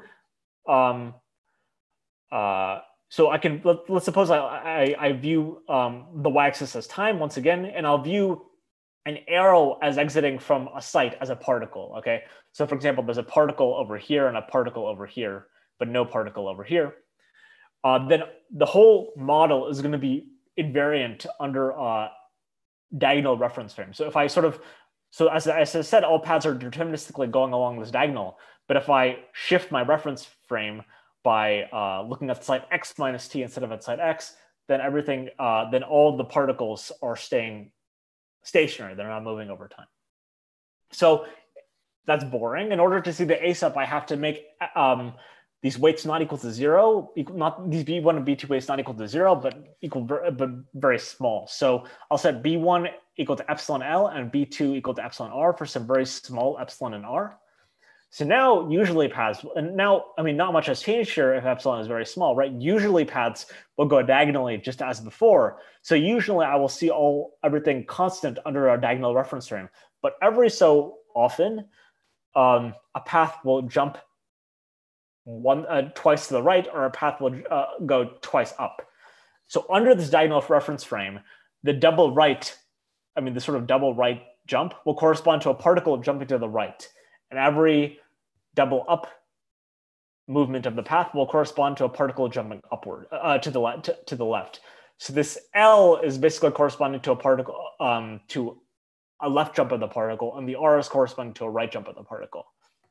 So if I let epsilon tend to zero and I scale up time by epsilon inverse, I get the ASAP. I mean, the sequence of Bernoullis will give me an exponential clock. So that will give me the ASAP. Okay, so this is the connection between the stochastic six-vertex model and the ASAP. And in fact, many phenomena that are known for the ASAP, hydrodynamical limit shapes, KPZ fluctuations, etc., are also true for the stochastic six-vertex model. So what you know for the ASAP can often be sort of transferred to the stochastic six-vertex model. Okay, so I've defined the stochastic six-vertex model, but of course this has very specific weights. And I want to say, I want to turn these weights, I want to sort of, my next goal will be to explain how the stochastic six-vertex model is basically related through a gauge transformation to a generic ferroelectric six-vertex model. So the first thing I should notice is that let's suppose I take a six-vertex, I take some domain, lambda here, and I'm fixing now some boundary conditions. Okay, so I fix some boundary data on lambda. And there's a series of conserved quantities. The first one is what I call M1. It's equal to the sum of the numbers of the A1, A2, B1, B2, C1, and C2 vertices. This is obviously invariant because it's simply given by the number of vertices in lambda. Okay, now M2 is another conserved quantity. It's 2 times A, I mean, okay, I've written it down here, I won't say it. And this is equal to the total number of vertical arrows. So this, once I've, okay, so if I don't fix the boundary conditions, this is not fixed. But if I do fix the boundary conditions, then this is actually fixed, because once I fix the boundary conditions, you can sort of convince yourself that you know exactly how many vertical arrows had better exist in the model. Likewise, I know how many horizontal arrows had better exist in the model, which is what I call M3. And there's this M4, which is sort of the winding, the total winding of the paths, which is also fixed by the boundary data. So these are 4 conserved quantities that once I fix the boundary data are completely fixed in the model. So what I can do now is I can sort of multiply, I can multiply the probability of any, I can multiply the probability of the weight of any state by quantities dependent on M1, M2, M3, and M4, and that will not change the Gibbs property. So as I said before, this M1, M2, M3, and M4, they only depend on the boundary conditions. So if I multiply R, if I multiply R for every A1, so I'm multiplying for, okay, right. So everything is color coded here. So hopefully it's sort of explanatory. But what I'm doing here is I'm multiplying the weight of a state by R to the M1, X to the M2, Y to the M3, and Z to the M4. So what that does here is that picks every one of these A1, A2, B1, B2, C1, and C2 weights, multiplies it by R. For M2, I multiply X squared for every A2 weight, X squared for every B2 weight, and X for every C1 and C2 weight. And likewise here, I'll do the same for M3 and M4. So that's a transformation of these weights, but it still satisfies, I mean, the point of this transformation is that it still satisfies the Gibbs property for the A1, A2, B1, B for the original model after this transformation. And the reason is fairly straightforward. It's that the Gibbs property, remember, it conditioned on the boundary, it conditioned on the boundary data.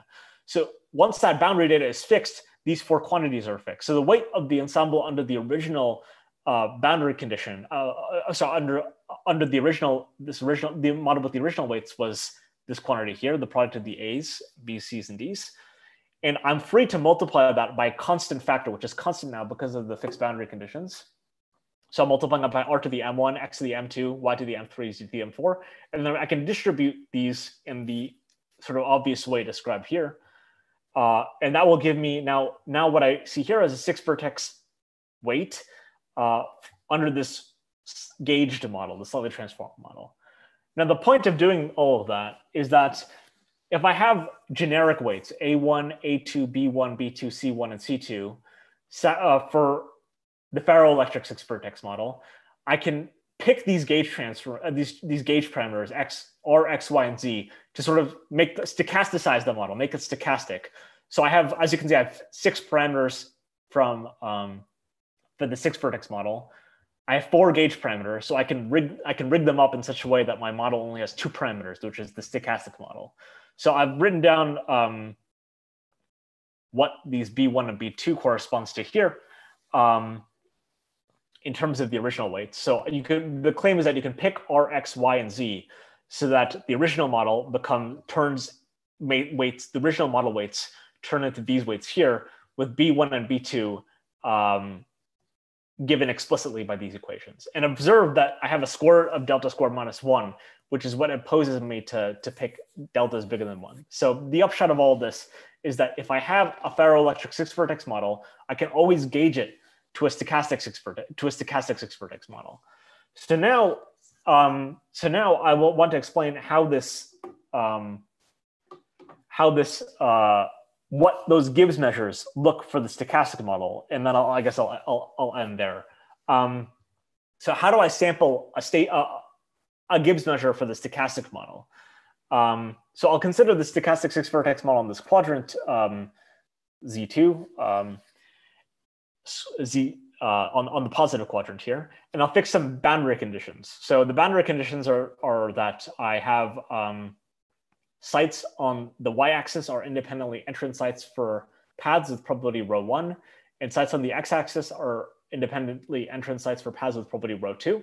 So I'll call that boundary data rho 1, rho 2 Bernoulli initial data. Okay, so I'll fix some parameters that only depend on B1 and B2. It's not very important what they are. So I mean, I've written them down explicitly. Kappa is 1 minus B1 over 1 minus B2, and this phi is some explicit.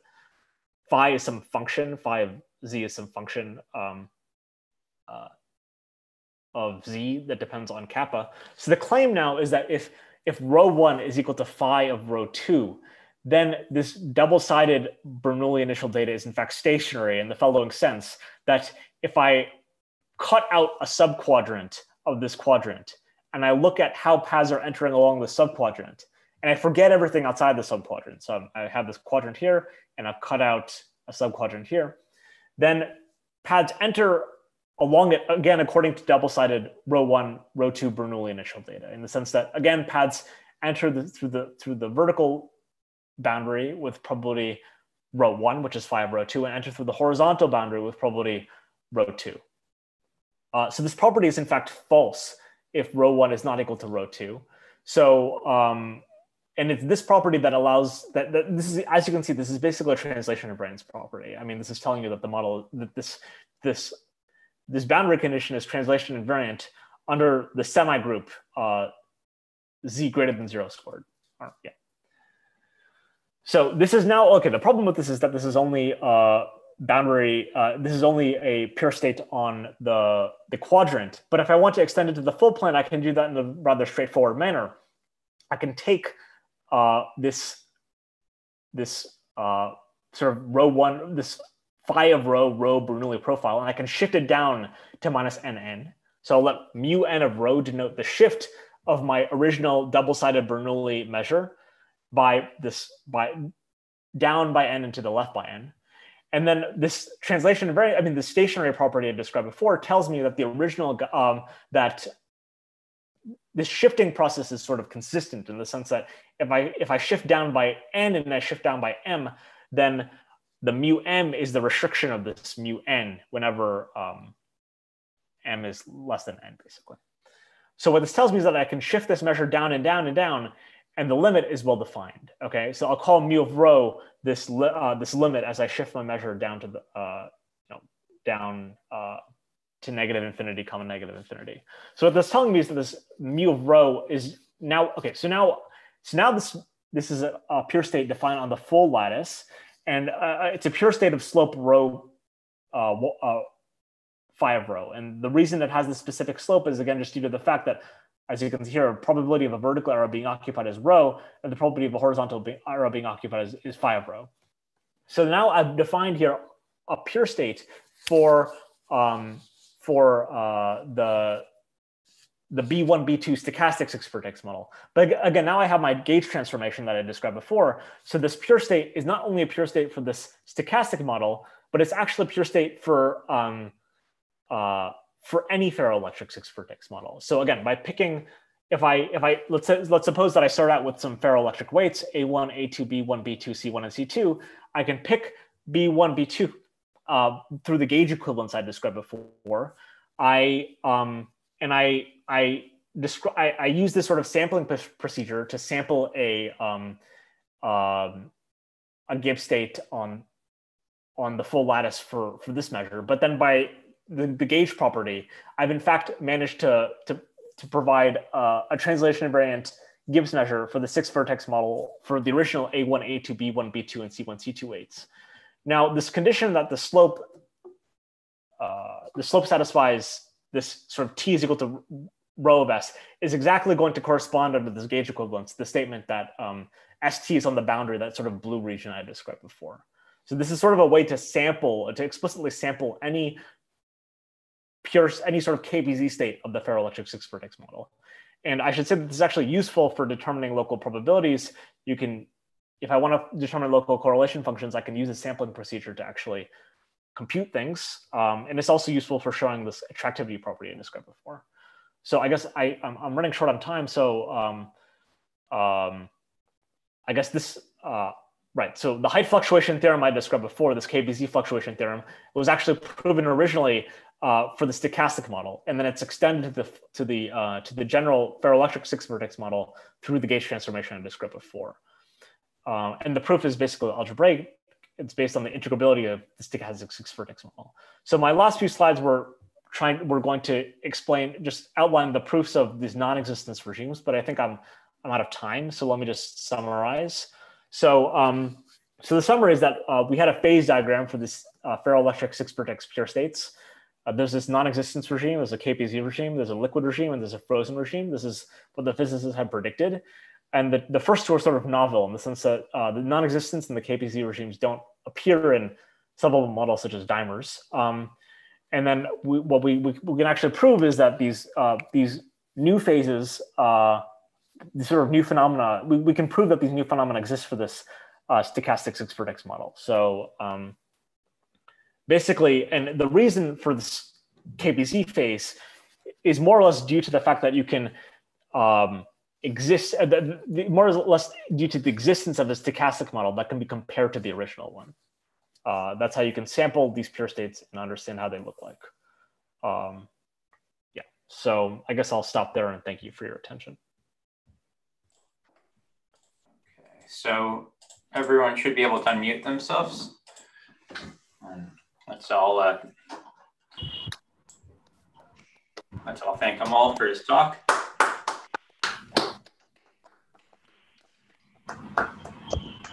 So we do have time for any questions. If people want to, they can just unmute themselves and ask.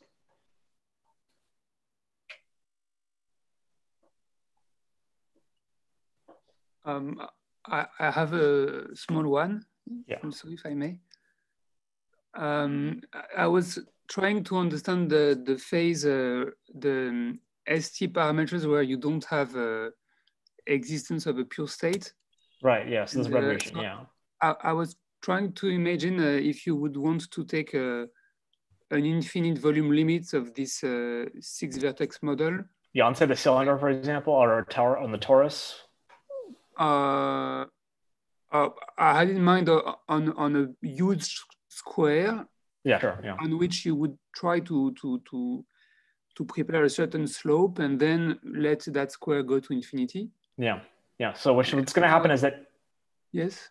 Oh, you're going to ask what's going to happen if you try to do that, right? So I was thinking maybe there would be some kind of jump when we would interpolate. So this non-existence in the middle, but maybe this is not the case. But I was imagining that maybe you could prepare things below your square in the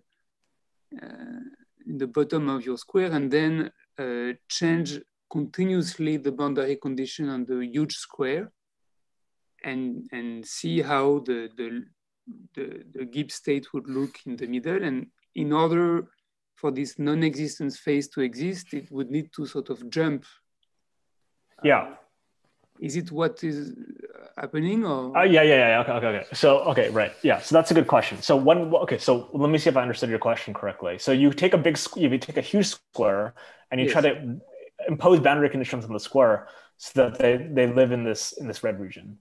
Then you're asking, how can it possibly be that there is no pure state in this red region? Well, what would have to happen is that you sort of see a jump in the profile in the profile, right? So so that is sort of what happened. Well, okay, yeah. So that is sort of what happens. I'm not sure if anyone wrote down the proof carefully, but for the stochastic 6 vertex model, one could try to do something like that. And one could actually do something like take the stochastic model, this on a quadrant, with slope in the interior of this lens. And one will indeed see sort of a coexistence regime, where you have this sort of line separating two phases of different slopes. And those two slopes will actually be on these blue curves. So you will see a sort of a phase separation between slopes happening on these blue curves. Yeah. Okay, great. Thanks. Yeah. Great talk. Thank you. So, related to Christopher's question, can you understand this discontinuity in the same way as one understands the discontinuity in the ASEP when you have sort of like a shock. Yeah, it's sort of like a shock. Yeah, this discontinuity is something like a shock in the ASEP. Yeah, that's right. Yeah. Okay. Yeah, so you can say that the reason for this, actually the reason for this lens can also be traced back to the ASEP itself. The ASEP has asymmetric large deviations, right? I mean, the probability of a high current is like e to the minus t squared. A probability of a low current is like e to the minus t, because you can fix a sort of slow bond happening. And this red region is sort of corresponding to the low current regime of the ASEP. So a lot of the intuition for why these phases appear is closely related to your intuition for the ASEP. Thank you.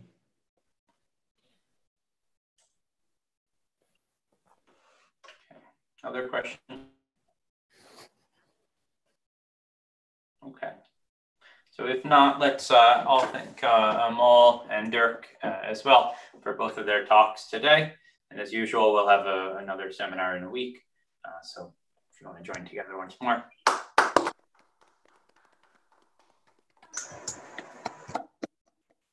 See you all in a week.